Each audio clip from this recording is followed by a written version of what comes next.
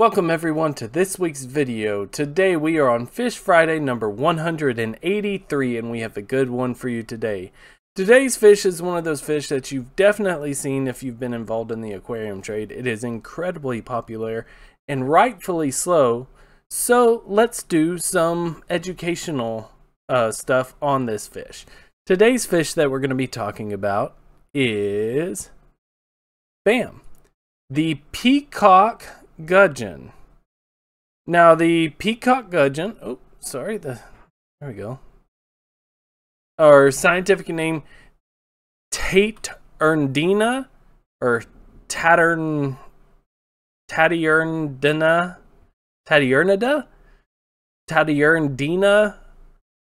oscillata. Again, that's Tatyurndina oscillata. Really difficult one for me to say.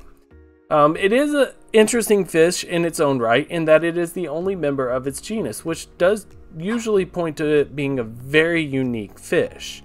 It is part of the family Eleotridae, which is the family of sleeper gobies. It is endemic to the eastern part of Papua New Guinea, meaning endemic. Remember, endemic means it's only found natively in that area of the world. It's very, very small range. It is found in well-vegetated freshwater and streams and rivers. I believe I read somewhere that it's the lowland streams and rivers, but it is found there. There's usually plenty of hiding spots where these things are found, but they are really associated with swimming in loose shoals, meaning they're slightly schooling. I wouldn't call them a true schooling fish, but they usually hang out 4, 5, 10. They're near each other, they're watching each other, but they're not exactly schooling together. Now this is a small fish. It reaches to lengths of up to about 7.5 centimeters, which is about 3 inches. And males are slightly larger than females. Females stay around 5 centimeters, 2 inches. So this is definitely one of those sexually dimorphic species. So you can tell, if you know what to look for, you can tell males from females. Now this fish does have this elongated second dorsal fin. You can see the first dorsal fin here, but the second dorsal fin is separated, but very elongated. It encompasses most of the body. And then you have almost an equally long, if not exactly equally long, anal fin right here. Very, very elongated, and it's very squared. I should have had a picture. You can kind of see there, but here's a good picture. You can see how it's almost very squared off, a right triangle sort of fiasco. Now fin shape. Now they do make it significantly larger. If they extend it, it can be much more squared off, but usually you're going to see them much more like this. It does have this rounded caudal fin, but what's interesting to note is another name for this fish is the peacock goby. We've talked about gobies on the channel before, but a very important characteristic is it does not have a fused pelvic fin or fins. Gobies, true gobies, have fused pelvic fins that allow them to create a little bit of suction to allow them to stay on the ground. So very important to note, this is a gudgeon, not a goby. So please do not call this a goby, or you can. I mean, common names are common names. I did talk about the differences, that there are differences between males and females. The biggest difference, and something I've always used, is males have this nuchal hump right here. You can see here, this one doesn't really. Now this is a bit of a might be a juvenile. It's a little uncolored, it looks small, so this might be a juvenile, but I would say that this is a female. But for sure, you go to this one, this is for sure an adult female, and you can see that there is not that hump that goes across there. And traditionally, females are a little less colorful than males. It's not 100% of the time, but traditionally that's where it's going to sort of fall. But as you can see, even though they're maybe not as colorful in this picture, it's still an absolutely beautiful fish. It's got this bluish and silvery body shape, a little bit darker head. It's got these reddish orange stripes and bars going down the side. The fins have these red stripes as well, going to a bright yellow to almost an orange flaring right at the tip. Absolutely beautiful. And you can even see that on this fish's fins are just absolutely striking right here. You got these spots here with the yellow and the orange. A lot of people love this fish's coloration, and rightly so. A lot of times they'll actually have these sort of sunburst pattern from their eyes. That doesn't seem to be 100% of the time. This one's more of a vermiculation sort of thing, but you can kind of see that it's sunbursting from the eyes. But another good characteristic, and something I hope you've seen this, is this actual spot right here. This dark spot at the caudal peduncle is very indicative of this species. I'm not saying that this, but when you combine it with the other characteristics, the caudal peduncle spot is pretty dang good, especially when you consider that the scientific name, or the specific epithet of the scientific name, which is the second word, is ocelicauda, which is literally saying ocelli, so eye spot, at the caudal peduncle. So pretty indicative of this fish. Now this fish is a very peaceful fish, very peaceful demeanor, and it is omnivorous. It actually feeds using suction feeding. And they'll feed on insects and insect larvae, smaller things, small crustaceans, small polychaetes and worms, but they're kind of whatever they want. And they are a demersal fish, meaning they're staying at the bottom, so they're really rooting around in gravels and the roots of plants and stuff like that.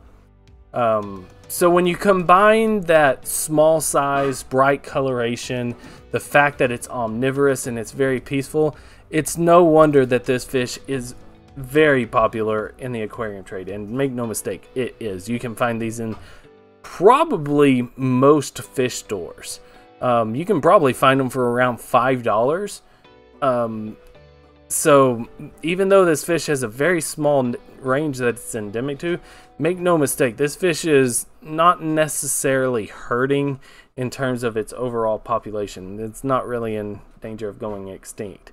Now, in its home range, it does have some issues with development and farming practices. There's no way to deny that. You know, it's beautiful, and it's probably was heavily collected for the aquarium trade, but they do seem to reproduce well and fast, even with these potentially habitat straining factors.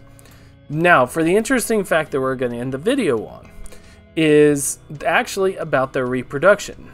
And it's a very specific part of the reproduction that really kind of it's very weird for me, and I don't know how to say it. Now, the peacock gudgeon is a cave spawner. There's no denying that.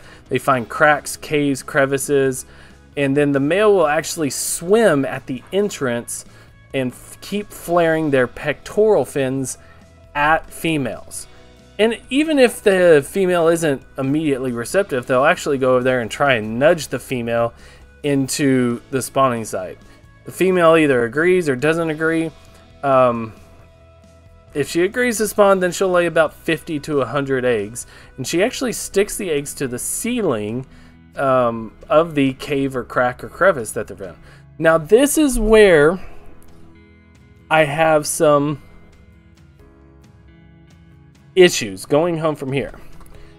Almost all instances that I have found in research say once the eggs have been laid, the male kicks the female out, literally chases her away, and assumes all parenting responsibilities. The male then fans the eggs with his fins for a few days, keeping them well oxygenated and make sure they're cleaned off, no fungus, no decaying eggs around there. And then after 8 to 10 days, the eggs hatch and the male leaves. Around 2 days, the larvae become free swimming, and in about 6 months, they're ready to reproduce on their own. That is the general rule of thumb I found throughout numerous sites and blogs, is the male kicks the female out, and once a fryer done, he's done. However, I did find literally one that say both of them take care of the young. It happens. There's usually 1 or 2 out there that's not there, but the male fans the eggs, and then once the eggs hatch, the male leaves. That's the kicker, and it's interesting to me, and maybe it's not fully misunderstood, but on the Wikipedia page for this fish, there's this picture right here. A male peacock gudgeon guards his young. Now, all the research, including the Wikipedia page, and that's where I got most of my reproduction facts. It's pretty prevalent throughout, so it's not like it's, just a wiki article, but the male fans and then leaves. But even on the Wikipedia page, there is a picture of the male guarding the young fry. These eggs are hatched. At least I believe so. Maybe I'm completely misreading it, and those are still eggs, and they just lay excessively clear eggs. Oh my goodness, you know what? I might have been wrong. Those might still be eggs laid on the underside of a leaf. I thought this up here was a reflection, but now I'm kind of wondering if those are just different eggs. Huh. Well, it's still an interesting reproduction fact, and I'm sorry, I thought these were fry or larval fish, but the more I'm looking at it, the more I'm like, I think these are just eggs, and their eggs are excessively clear, and the male keeps attracting them. So, well, there you go. The interesting fact of the video is Ping making an interesting fact, and he was wrong from the get-go. Well, still, I hope you enjoyed this fish. Thank you guys so much again. I really appreciate it. Hope to see you again. If I don't, please be safe. Have a great day. Please leave a like, comment, and subscribe. If you do, I'd really appreciate it. Hope to see you again. If you'd like to support the channel, please click the link down below. It is by no means expected, but very much appreciated. Regardless, take care of yourselves, take care of your loved ones, and peace.